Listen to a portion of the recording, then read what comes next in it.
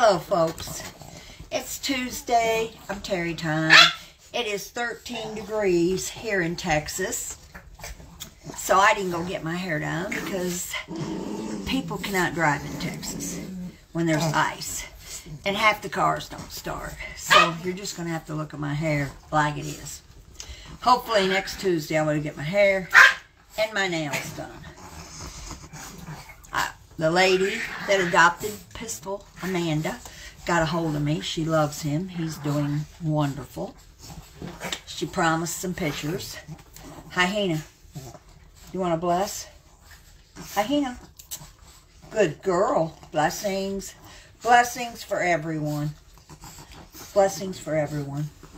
And I was just in Shug's chat, and he is still my favorite person to watch and my favorite chat to be in. It's marvelous in there. Marvelous. Hyena is wanting to give blessings today for some reason. Some days she does and some days she doesn't. And Shug, I would love to have you have one of my wonderful puppies. I would absolutely love it.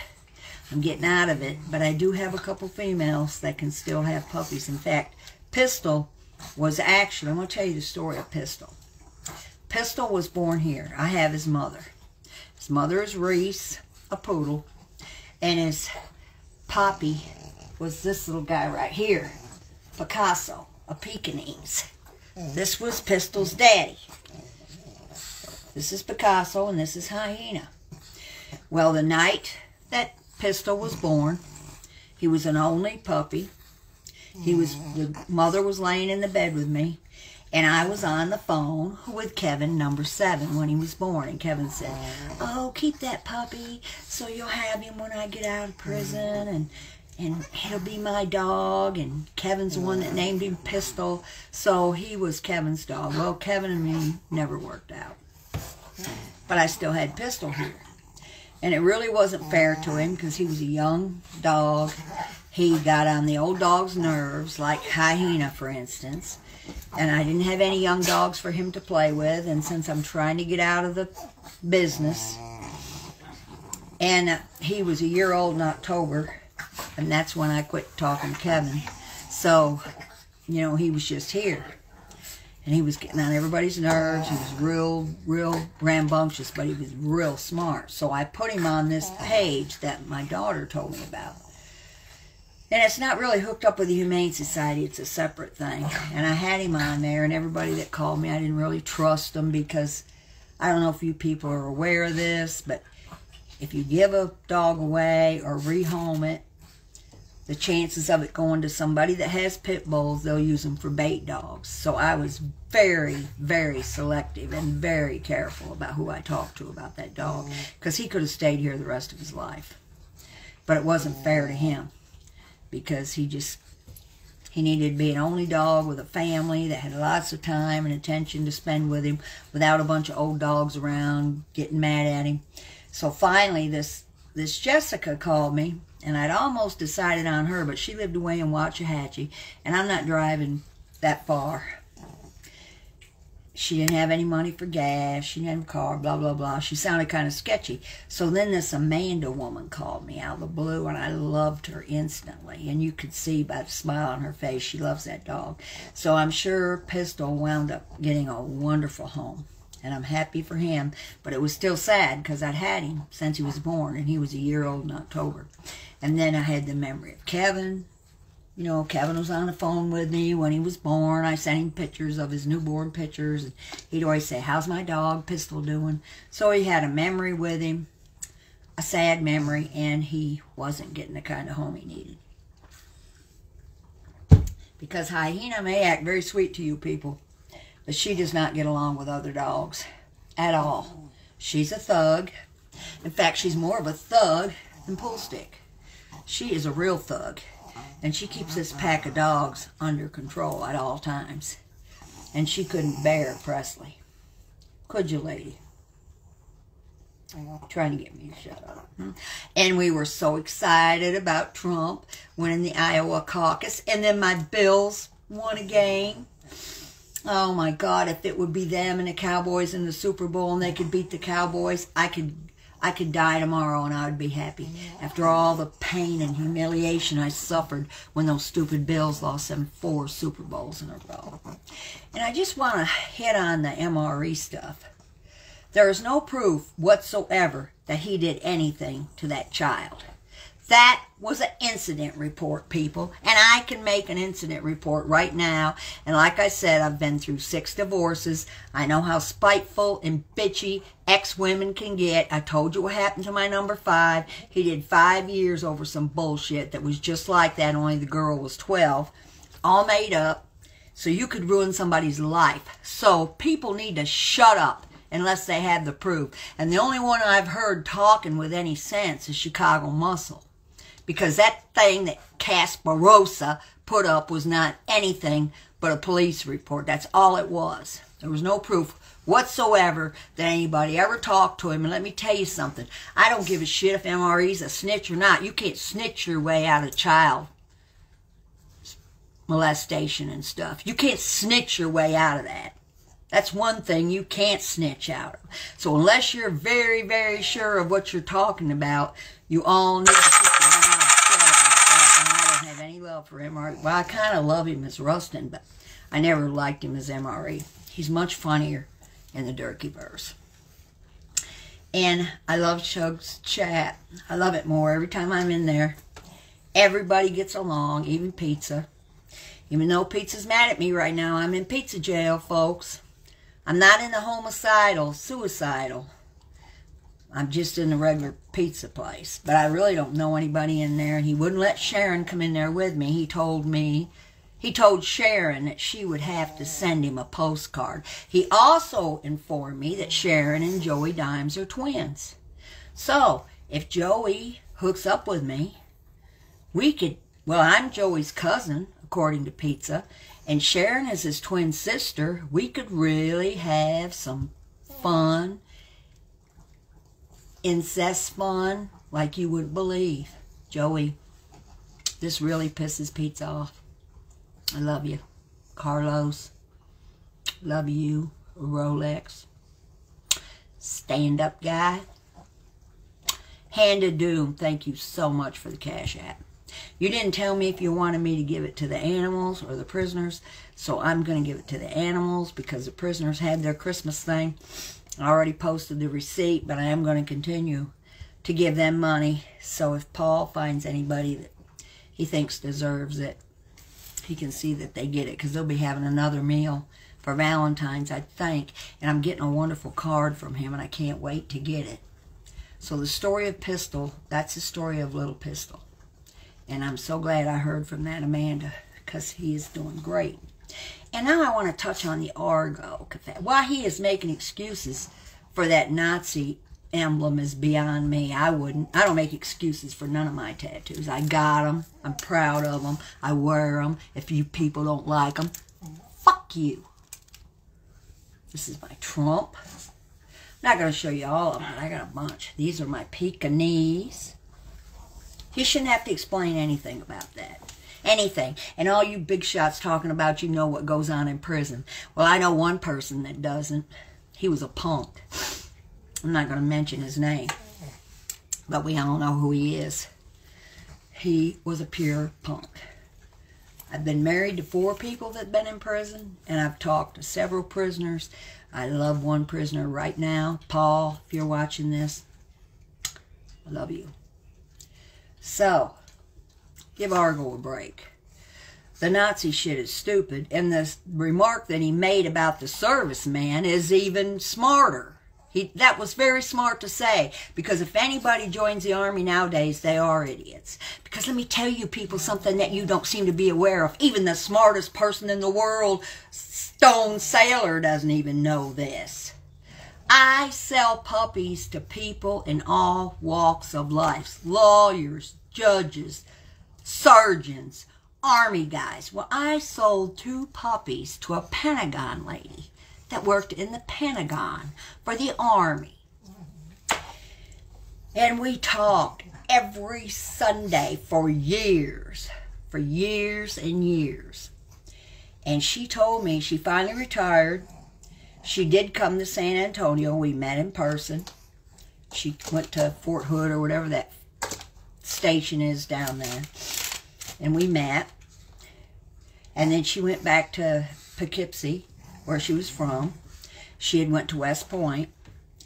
And she told me that the people that they're getting in the Army now, and I figure the Navy and the, I don't know if the Marines are, but I'm sure the Navy is the same way, that most of the people they get don't want to join. There's a judge, and I don't know if you're aware of this, everybody that runs their mouths, but when you get convicted of something now, the judge will say, do you want to go to jail or do you want to go in the armed services?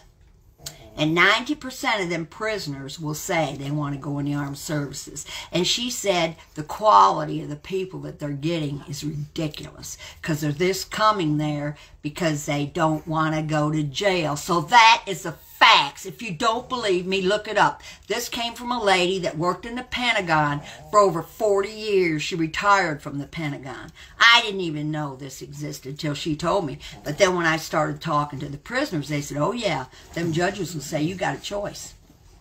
Much like they tell the prisoners you got a choice, rehab or this or this or that. Well, most prisoners will go ahead and do the probation or whatever the fuck it is. It never works.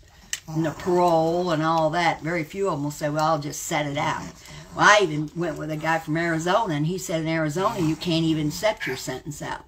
That they let you out when you have 85% of it done, and you have to do parole, and you have to do probation, and the halfway houses and the rehabs are all run by ex-cons that were dope addicts, and the best dope they ever got in their life came from a rehab, and Nancy even told me that. So you people don't know what you're talking about.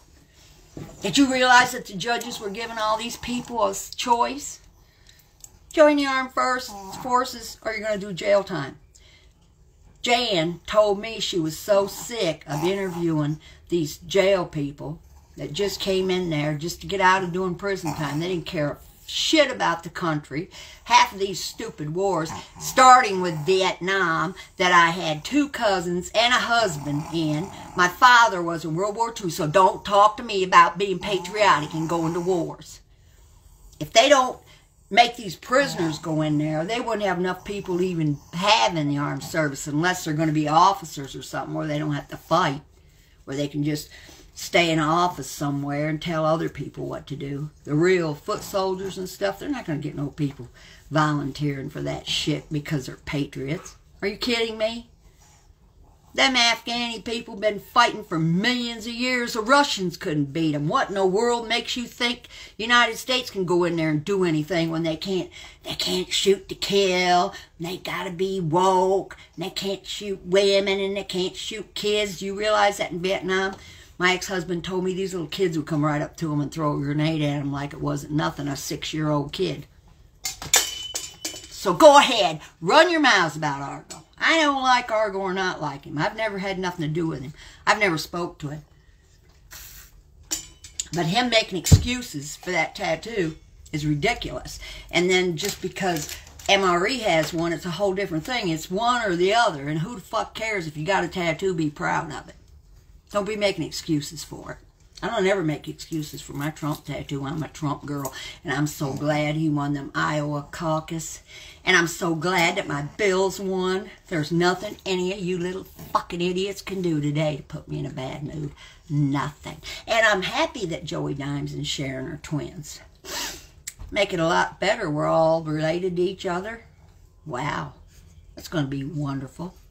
Of course, I have to put my Trump hat on, since Trump won big in Iowa. DeSantis came in second. That phony, baloney Democrat, Haley, come in third. And the smartest one out of all of them come in fourth. And I can't even pronounce his name. It's an Indian-sounding name, but he's very smart. And I hope that if Trump doesn't pick Tucker Carlson to be his VP, he'll pick the third guy, however you pronounce his name, or DeSantis. He don't need to pick that woman for no reason. She needs to be in the bottom feeders because she's about as ignorant as they are. And they are bottom feeders, and I don't appreciate you using my name to call MRE one. MRE is far from a bottom feeder. You don't even have the bottom feeders now. Your chat's looking pretty pathetic to me, and I'm loving it. I'm loving it. And the rest of the bottom feeders are calling cops on JY. JY's calling cops on them. Then they're writing CPS reports, and then they're calling CPS. All of them. All of them. There's not one bottom feeder woman that's better than the next. They're all the same. They're all in the same slush bucket together. I don't even watch them because they're sickening. And I don't have to watch them because every time I watch them, they're making excuses. Well, then you did it first. And you did. Let me tell you something. Maria posted my granddaughters for no fucking reason whatsoever. And I did not retaliate. That shows that I have a better moral character than any of them, because most of them have done stuff. Not many of them have posted my family. Maria's the only one that did that. But I didn't do something to her just to get even, because I'm better than they are. I'm better than any of them. Any of them. And Minnie, I started to work on your goddamn other picture today to put your two pictures side by side so you couldn't say that was your mother. But stand-up guy came on, and I didn't want to miss his live, but I will work on it tomorrow, and I'm going to post both the pictures side by side. I'm going to put the lawsuit in there, but I'm going to black your partner's name out so nobody will know who your partner is, but I know who it is. I know who she is. Let me put it that way. And I will never, ever, ever forget or forgive you for that purse, because you're a lying backstabber, and I'll never forget it. And I just wanted to mention this shit about the Army, because such a know-it-all. And he was a guard, too, and he must know everything about prisons. But I don't think he knows anything about anything. He needs to be with the women, because he's about as up on shit as they are. The judges say, do you want to join the armed services, or do you want to do jail time? And 90% of them say, oh, yeah, we'll join the armed services, because Jan told me they did, and she worked at the Pentagon. And she retired from there. And she told me what was going on and what caliber of people they were getting. And believe you me, the best caliber ones don't ever touch the fighting range. They're in an office somewhere. I will be having my nails done, but they still look beautiful. My hair don't look too bad. I look pretty rough in that dog adoption thing, but I was crying all the way there. Cried all the way home. I'm not crying today because I talked to the woman, but I do want to see pictures of Pistol. But he was born right here with me. He lived his whole life with me. It was a wonderful dog, but I would have never kept him because I don't keep any of my puppies, and most of my females are spayed. I'm getting out of it. I don't want to do it anymore. I don't have the patience for the people. I just want to keep what I have, my little bunch that I have, and they can live here with me till they don't live. A lot of them are in hospice stage. All of them are old. That's why Pistol didn't belong here with this bunch of old dogs. I do have one little young female called Harper Valley. And stand-up guy, if you're serious about wanting a puppy, let me know. Because that poodle that had Pistol's mom, she'll probably be coming in heat again, and I'll breed her to a little Picasso. And there'll be another puppy. It'll probably look kind of like Pistol. Maybe not. Might look more Pekingese than Pistol did. Pistol had that little undershot jaw. He had a little more poodle-ish look. You never know how them peekapoos are going to turn out. You just have to wait till they're born.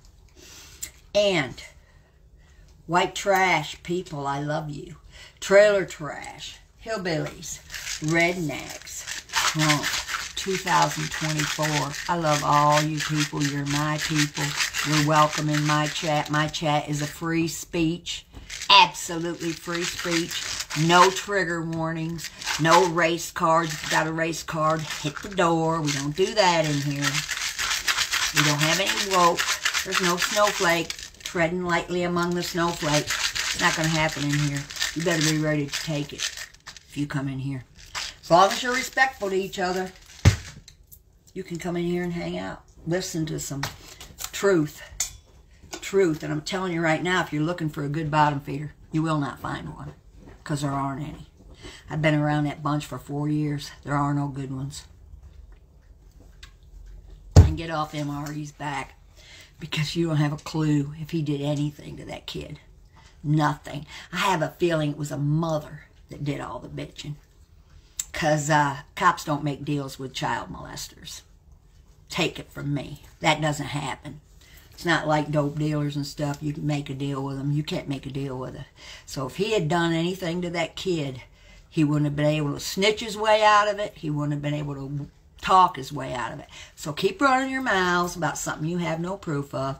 I am very proud of Chicago for not going down that road. And besides, Chicago and me got a little backtrack truce going on, and he's kept it and I've kept it. So I know I can trust him. That's all I need to know about anybody. I don't have to be friends with them to trust them. And FBS, you're an idiot. You're an idiot if you're comparing Trump with Clinton going to Pedo Island. Clinton went over 50 times, and that was one way, not two way. Trump met Epstein twice and banned him from his place. So quit trying to talk politics when you don't know anything about anything. You're a sack whore. Exactly what I said you were. You're a sack whore. You never sold drugs in your life. Never. I've been around drug dealers and none of them acted like you. You act like a straight up begging sack whore. And that's the only reason you don't like pizza, because he gets money. Well, guess what? It's people giving him money, and it's none of your business. I don't like him because of the way he treats Leon, but that is nothing you can do anything about either. Because if any of you fools try to go get that dog from him, you're going to wind up in prison. And he won't have to call the cops. You cannot touch that dog. It's not starving.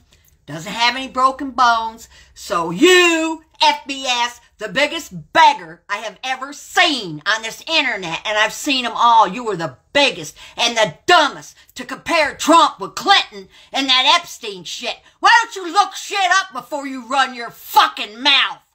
In fact, I don't know who is ignorant enough to even listen to you. You're a joke. You're worse than anybody on here. Anybody.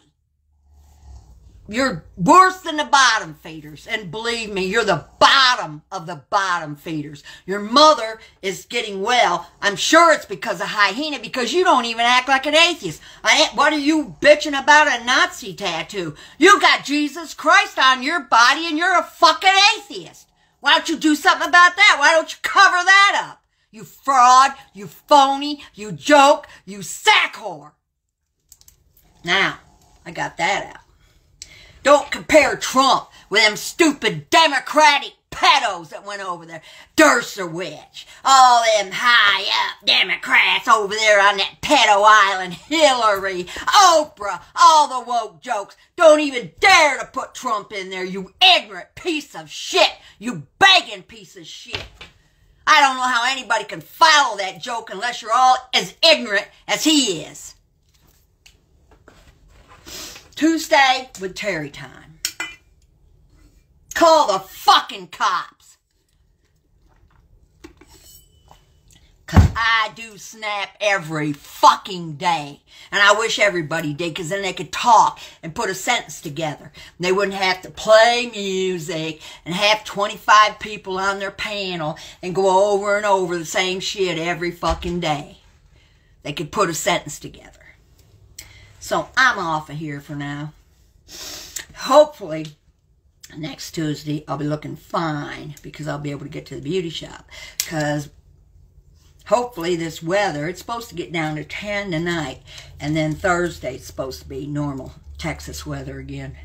I am so glad I'm living in Texas, because this place is getting ridiculous with all these immigration things. But I'm glad they're sending everybody north. You sanctuary cities, you wanted them. You got them. Thanks to my wonderful governor, Greg Abbott. How many of you know the governors of your states? We ought to do a little test.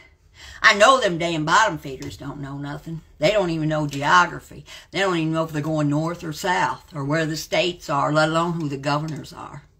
I know the capital of every state in the United States. Every single one.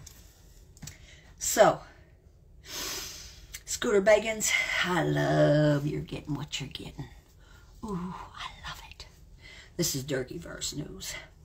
Fish people, I love watching your channels. Brian Barczyk, rest in peace. I can barely stand to watch that channel. I want to try. I want to stay true to the channel. But without Brian Barczyk, it's just really not the same. Pistol's doing great. Hopefully I'll get some pictures. I'm supposed to be getting a wonderful card from Paul. When I do, I'll show it. And Paul, if you watch this, love you. Think about you all the time. So, Suge, another great show. I want his link in my chat all the time. Joey, your twin sister and me are best friends. I'm so happy to find out you're twins with her and that we're cousins. I couldn't be happier. I could not be happier. Carlos, hand of doom. Thanks again for the Cash App. You didn't tell me where you wanted it to go, so I'm going to put it in the Animal Defense League of Texas. FBS, shut your fucking mouth. I don't want to get no more goddamn clips of you. I don't watch you. I haven't been in there in ages. Somebody sent me a damn clip of you running your yap off about Trump. Running your yap off about... You ain't no judge of nothing. You're a judge of nothing. You're the biggest beggar there ever was. And you're just mad because pizza gets some money and you don't. And I hope it continues. Ciao.